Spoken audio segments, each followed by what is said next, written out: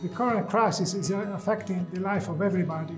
In particular, what is happening is that we are forced to be more autonomous from an energy point of view. So what we think is that even if there are some slowdown of the activities, at the same time, there are a lot of efforts to become more and more autonomous from an energy point of view.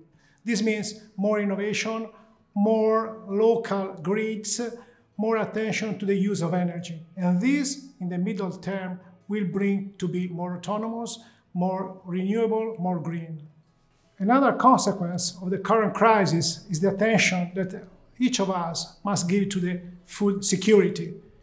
We need to find more food for everybody. We need to find more inputs. We need to find more agricultural products. So there's a very strong attention now to be more autonomous from a food point of view.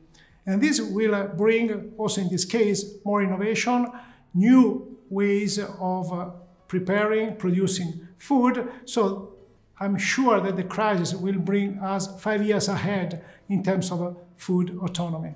In the current period, food companies should be always keen on sustainability, because now there is the tendency to say, okay, because of the crisis due to COVID, due to the Ukrainian war, maybe other issues are important, maybe food security is important, but not the issue of sustainable development.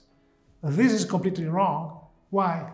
Because climate change does not wait for us. Climate change is hitting our societies, our economies, our environment.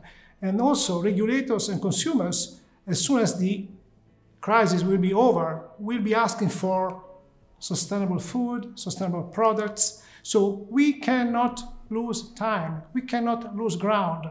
Companies need to learn the grammar for sustainability. They need to be in line with the issues, the principles, and the tools of social, environmental sustainability.